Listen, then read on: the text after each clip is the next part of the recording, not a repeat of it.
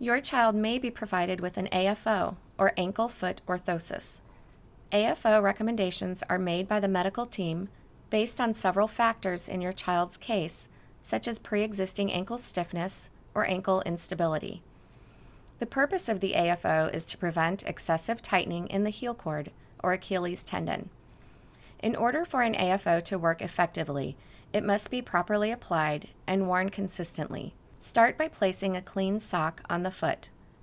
Gently glide the shaft of the AFO upward along your child's leg between the lower rings of the frame and the skin.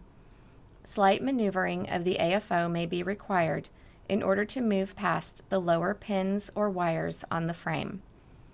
Once the ball of the foot has made contact with the footbed of the brace, continue slowly but firmly pushing upward until the brace will move no further. Check to make sure the heel bone is seated completely down in the brace. Hold in position while strapping firmly in place.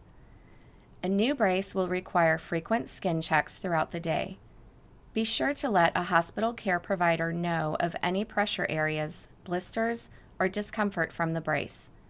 Our team of orthotists are available to assess the fit and make modifications as needed to improve comfort. AFOs are generally worn full-time throughout the course of external fixation. An AFO may be removed for bathing, swimming, home exercises, and physical therapy sessions.